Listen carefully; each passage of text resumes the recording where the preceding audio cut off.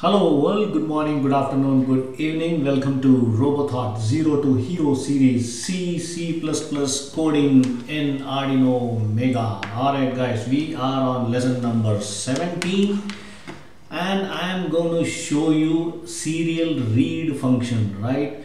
Now what is a serial read function? The serial read function in Arduino reads the incoming serial data, okay? The int data type, it's one of the data type. I am going to talk about data types in the upcoming lessons. There are several amounts of data types available in C++ which is used in Arduino, but for now int is the data type which is used here, right? It returns the first data byte of the arriving serial data. You need to understand this, right? It also returns -1 when no data is available on the serial port, okay, -1. The syntax used in the Arduino programming is serial.read, okay, with a close parenthesis, open parenthesis and a close parenthesis, wherein the serial stands for, what it signifies is the serial port as an object, right? So the serial port here, the data flows from your USB, the incoming and the outgoing from both, right? So that is defined as an object, okay? That is how it works. The serial, as soon as you type serial, the color changes, right? And dot available dot read dot, whatever the functions you are trying to use. The data is stored in the form of bytes, okay, wherein 1 byte is equal to 8 bits. This is how it is being designed. Now let me write some code for you to clarify and explain how the serial.available function is used to get the available number of bytes if it is greater than 0. It's similar to the previous lesson, but I want to show you, repeat the similar stuff again so that you understand how the serial read function will read the data from data byte and print a message if the data is received. Alright guys, so let me open up my Arduino IDE and let's do some coding out here. Alright, so this is my IDE. Let me just make it a little bigger. Alright, so let's do one thing. int arriving data byte,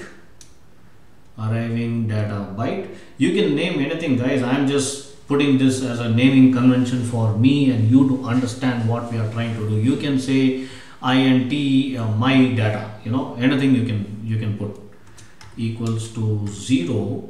So what we are trying to do is we are trying to initialize the incoming serial byte, and then we will get into void setup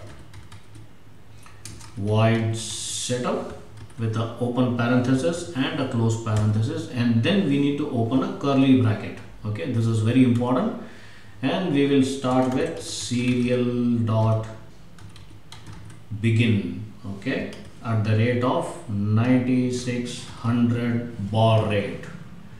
So basically 9600 is the data rate in bits per second. All right, and we have closed the parenthesis, the curly parenthesis already. Let's get into the next indentation, the next line, which is your while loop. All right, you will get into the while loop and then open parenthesis. This is a function, so again you got to open the parenthesis and close the parenthesis. All right, so the loop function which basically executes repeatedly, and then let's open a curly bracket here, and then we will get into the if statement. So if open parenthesis serial dot available open parenthesis close parenthesis, and again if it is available, then if it is greater than 0. All right, now what it will only send the data when the received data is greater than 0. It's almost same like the previous one,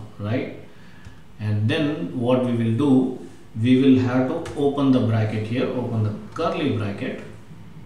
Okay, now arriving data byte equals serial.read, okay, open parenthesis close parenthesis, and then what we need to do, serial.read.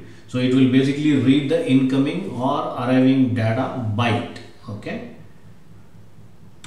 Now serial.print. So we will print any data.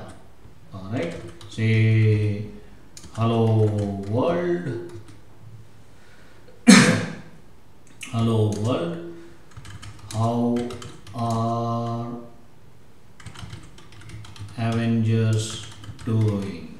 Like this. Anything. You can cook any stories. Alright. I am just going to close this and now end with a semicolon. Now serial.print line ln. What we need to print? We need to print arriving data byte, comma the decimal if it is greater than 0. So DEC and semicolon. Here the DEC means the decimal. Alright. Now let's compile this program and see what happens. Compiling sketch. I hope there are no errors. Oops, the indentation. Oh yeah, I'm supposed to put another curly bracket to close the overall block. There you go. Let's compile again. Excellent, no error. Now let me upload. I'm uploading and you can see a blinking LED. Alright, there you go. It's uploaded.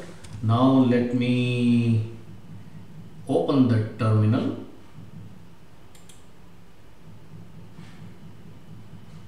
Alright.